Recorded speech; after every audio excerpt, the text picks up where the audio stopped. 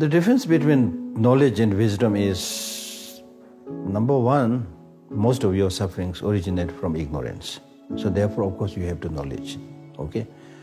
So that knowledge has to be now done through a systematic process. First, you listen to your teacher or read a book. We normally call it listening to the teaching. And that is important, but that is not enough. It's really like somebody who is thirsty and have no idea where water is available. So you need to get that information from somebody saying that water is available 2 kilometers from here. So that is hearing, listening. That's very important. But just by hearing that, your thirst will not be quenched. So therefore you need to walk 2 kilometers.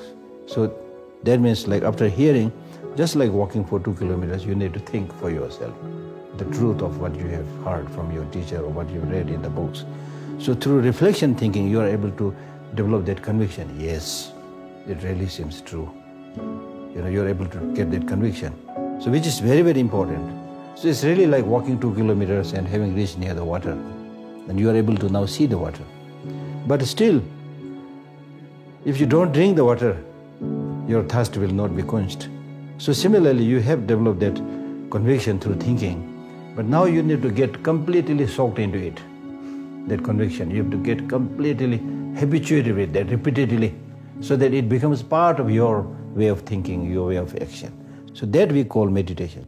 So that's what I said in the beginning. Meditation is getting habituated, you see. So if you are habituated, then compassion will come automatically, loving kindness will come automatically, because it's part of your thinking, you see.